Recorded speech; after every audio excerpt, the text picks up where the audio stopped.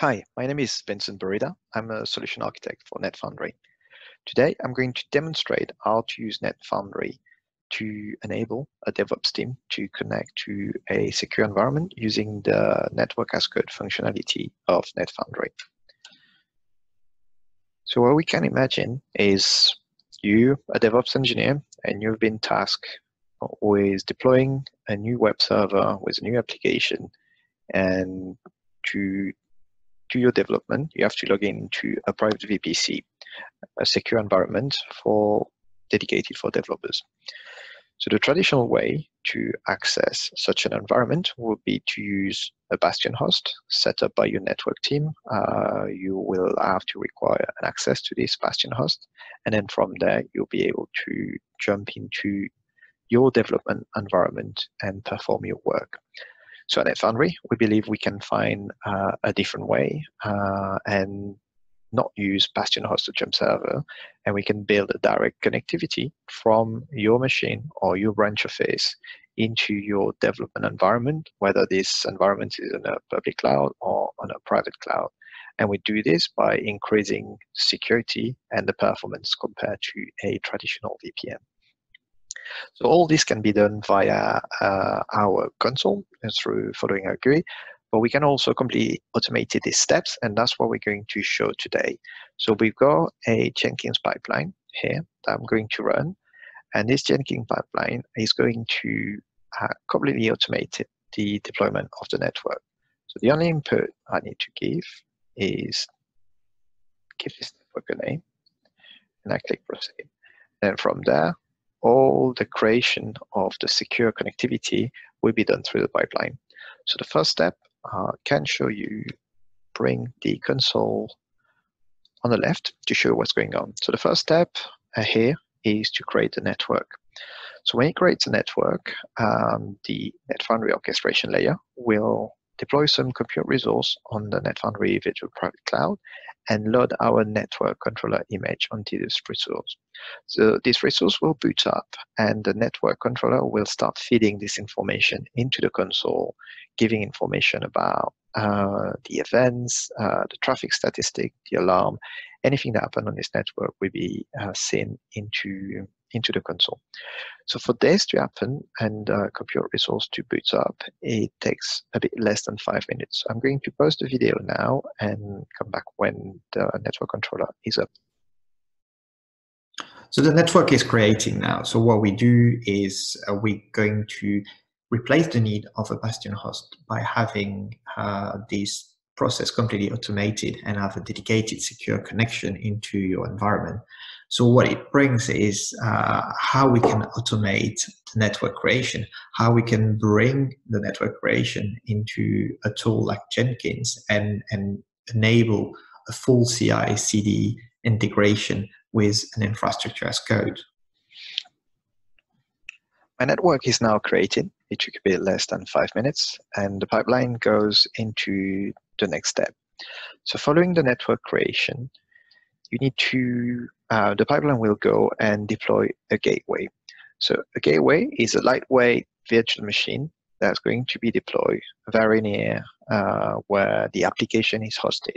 So in this case, the application is hosted in AWS in a private VPC. And what happened, the gateway is in a form of an AMI, and the AMI will be deployed into the VPC where the web server is going to be hosted, and will be given a unique registration key by the console. So this unique registration key is going to be used by the gateway to authenticate itself to the network.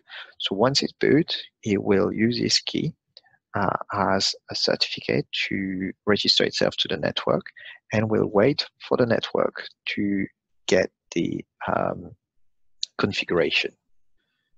Okay, so once this is created, the next step will be very fast, because all the next steps just are between the pipeline and the console, and it goes very quick. So let me go through these few steps coming up. So first is create a service. By service, we mean like linking the application you want to reach, in this case, a web server, to the gateway. So what we do is like we give the information in terms of IP address and protocol ports that needs to be linked to this gateway.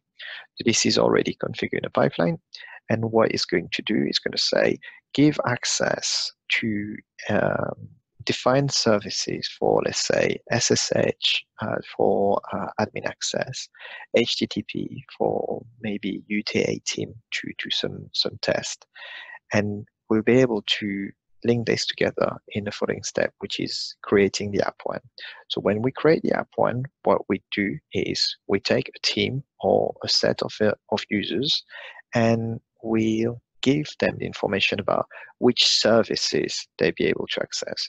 So if I'm a DevOps engineer and I need to have SSH access into the web server, the machine, I can set this access and give me explicitly access to this protocol ports set of application, i.e. SSH. If I have a UAT team doing some testing, I can give them a HTTP access, but they won't be able to run SSH into the machine and make changes to this configuration. So with NetFoundry, I've got the ability to give this micro-segmented access and be very specific in terms of what user can or cannot use.